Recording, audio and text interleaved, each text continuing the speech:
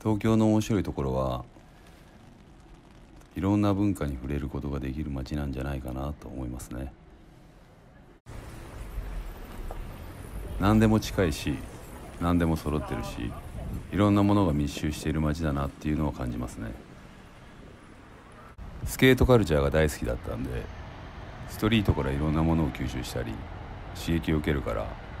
ランニングにも似たことが起こせるんじゃないかなと思う。この10年間でこの週末のイベントの勢いはどんどん大きくなっているような気がしますね。この街でランニングを体験するために世界中からランクルーが集まってる。彼らがレースに参加してどれだけ攻めることができるか試してる。